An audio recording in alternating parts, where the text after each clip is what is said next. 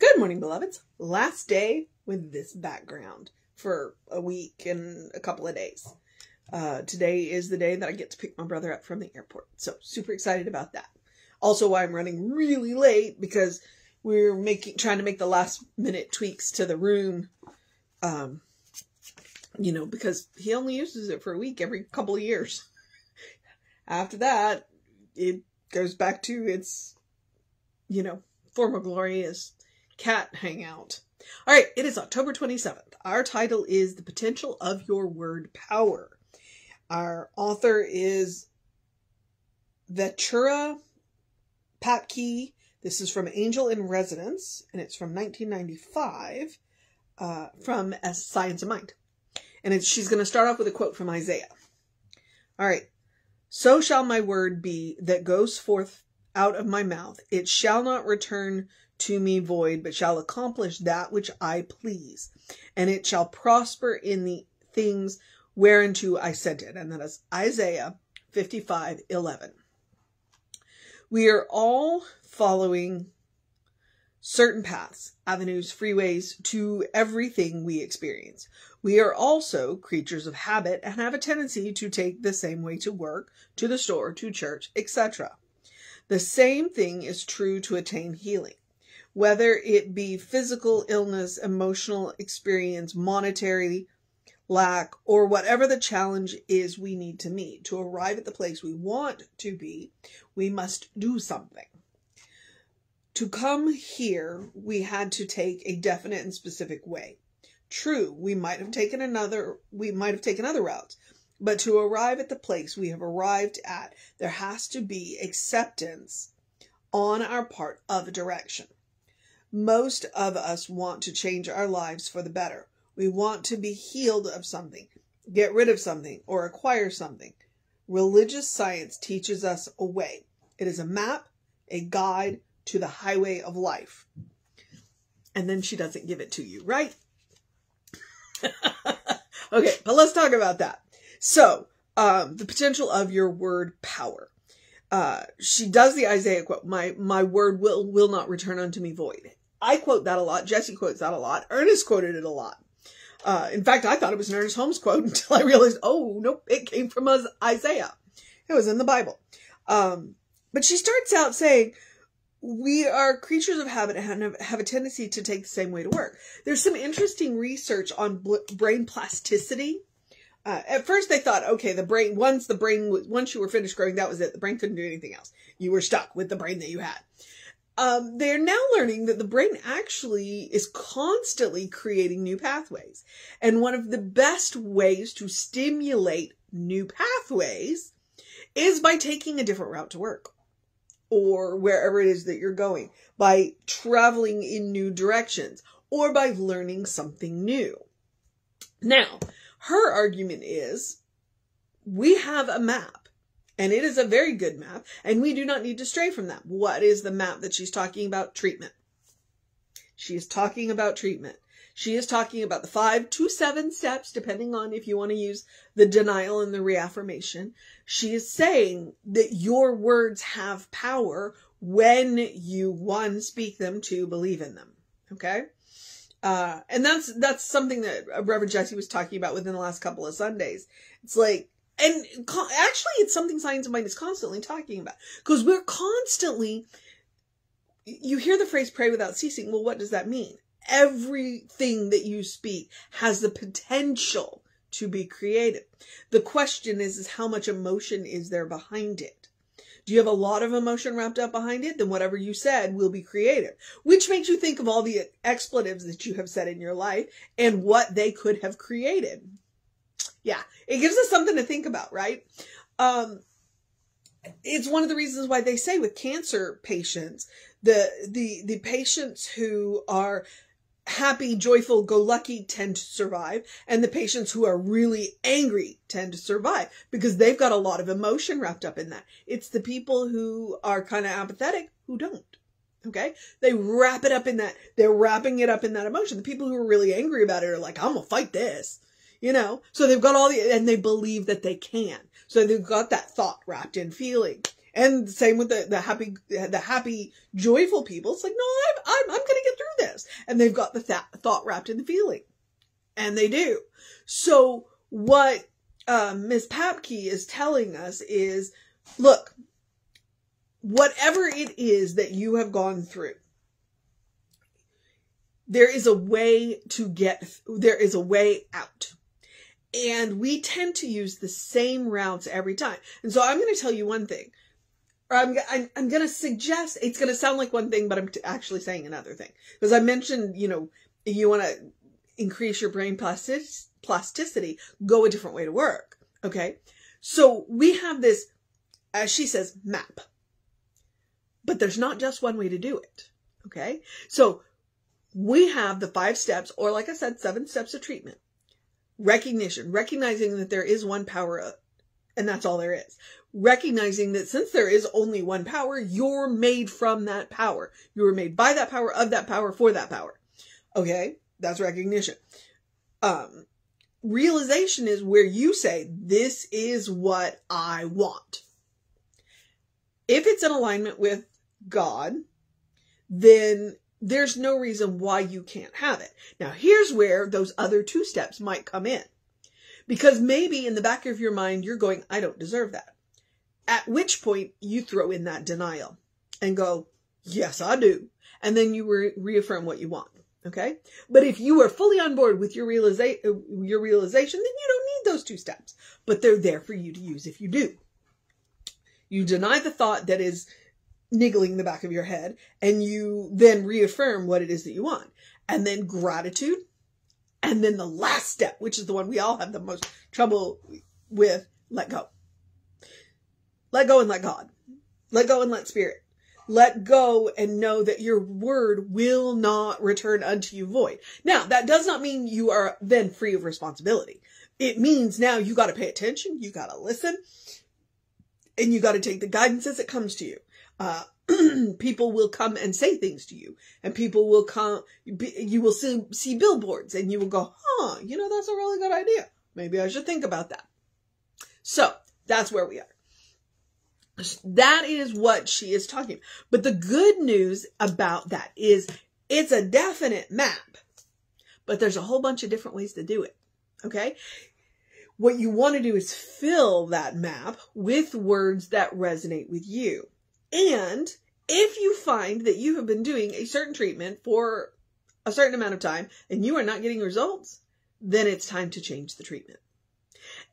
Ernest says you never do the same treatment again. Each time you treat, you're actually treating the treatment before, or maybe you're treating the belief that maybe you don't deserve what you're asking for. So there is what I'm going to say. And go back to that Isaiah quote. Go back. So shall my word be that goeth forth out of my mouth. It shall not return to me void, but shall accomplish that which I please, and it shall prosper in the things whereunto I sent it. Basically, I am going to speak my word, and it is going to return to me abundantly about the things that I have spoken. If I believe. If I have the thought wrapped in the feeling and believe that I deserve it. If I don't believe that I deserve it, then the next time I do the treatment, I need to treat the belief that I don't deserve it. Now, occasionally we ask for things that may be out of alignment with spirit. I'll give you a good example. When we are treating about partners, so you want a partner, a romantic partner, whatever, it doesn't matter. And you have your heart set on one specific person, that is out of alignment. We don't get to treat for the specific person. What we do get to do is look at the qualities of the person and say, these are the qualities that I want. Because we cannot compel another person. It's not, one, it's not the way this works. And 2, it's out of alignment with life and God and the universe. So if there is one person you have your heart set on, you're going to get, you have a distinct possibility of getting your heart broken. And it's the same thing. Like if there's a specific house, because there are people who are living in that house who may not be ready to let go of that house. Maybe they are. So when you treat about what you want in a house and those people are ready, then they might, the universe might signal to them, hey, you've wanted out for now. There's somebody who's willing to buy your house. Why don't you consider what, so it's possible. But you can't treat people out of their house. You can't treat somebody into a relationship with you. You can't treat somebody out of a car. You gotta follow the rules. And there are a few.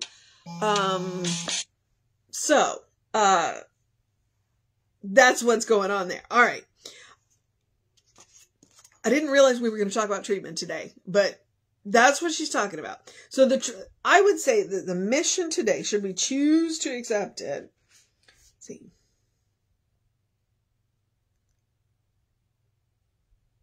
Well, the mission today, should you choose to accept it, is to experiment with treatment. Try it.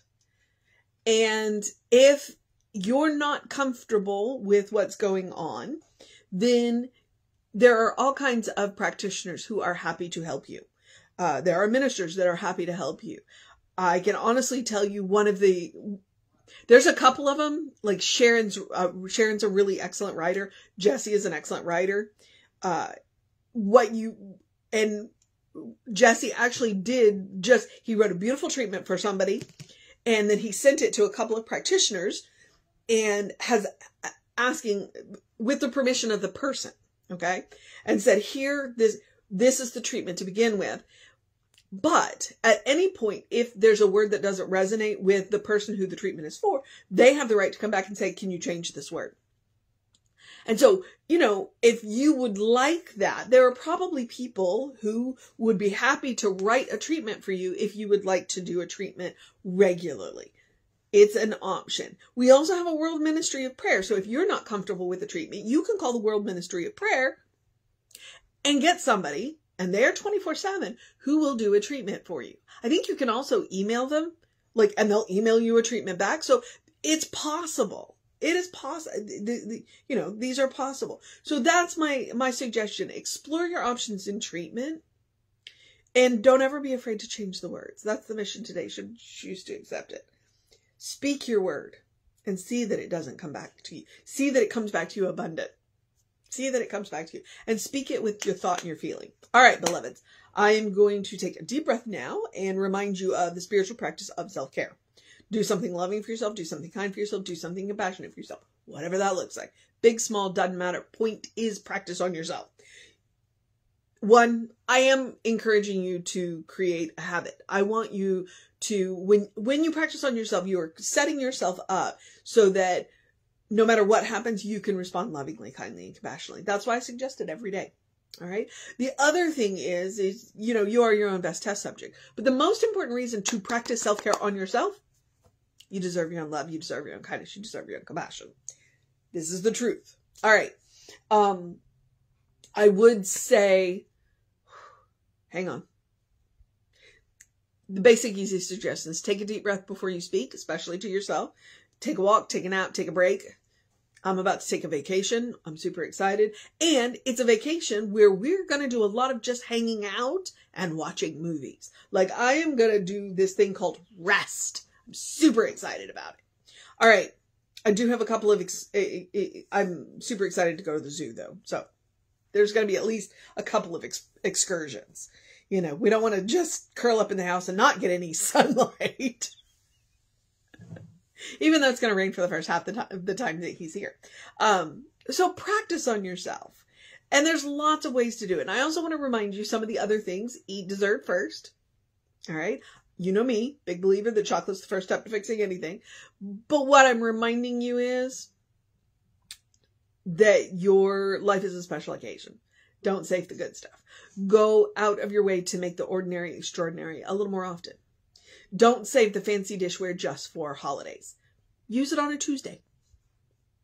You don't have to do it very often, but use it more often than you are. All right. Wear the fancy clothes more often than you are.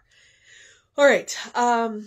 There are other things and I don't remember them, so I'm going to keep moving forward. The rest of the suggestions are basic, easy. Do something to engage your mind and your body, whatever that looks like for you, unless today is your day of rest, which it was for me. I said that, and then we got in here and finished the last little thing that we needed to do to get this room ready for Gary. So, you know, I do encourage you to drink plenty of water. Hydration is super important. You know how I feel about hydration. I do encourage you to get early in your day, bright light. It's cloudy out there. Artificial light will work too. So bear that in mind. All right.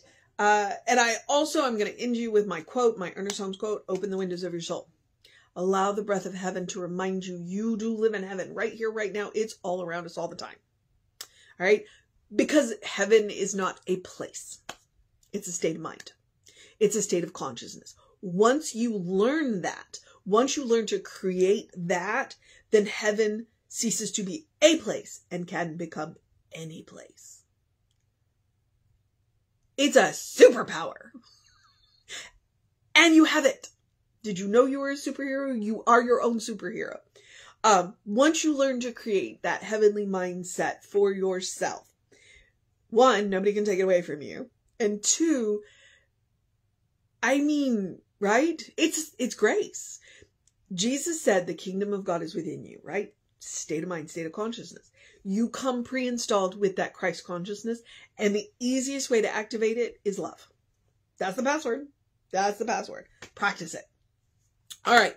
And you can always take Emma Curtis Hopkins' advice. Look for the good and praise it. When you count your blessings, you find that you have far more than you thought you did. Yeah. So try it. And the science will tell you that one of the best ways to change a grumpy mood, random acts of kindness or acts of volunteer service, which is kind of the same thing. So try it. If we want to create a world that works for everybody, which is the motto of Science of Mind, of Centers for Spiritual Living, one, we do the work on ourselves, so that we become islands of peace, islands of calm. And we respond lovingly, kindly, and compassionately to people when they are going through their own storms. And then we can hold our light up so that they know where to put their feet. We can't walk their path for them, but we can hold our light up so they can see the path that they're walking. All right. So they're not stumbling off into the shallows. Okay. I think I'm at the part, social media. We are Creative Life Spiritual Center, Creative Life Spark. I'm the running Rev Ryan on the social medias that I am on. I commend them to you. There are hours of content on the YouTube channels and the Facebook channels. Feel free to go check them both out. Like, subscribe, share, do all that stuff. And if you want to know what's going on with the center, email info@creativelife.org. That'll get you on the Constant Contact. The Constant Contacts will then, the hot links are hot.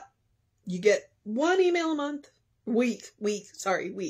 There's a real person doing them, so you're not going to get overwhelmed. Trust me. But the hot links, when it says click here now, it'll either take you right to the information you want or to the person that will help you get it. All right. Yep.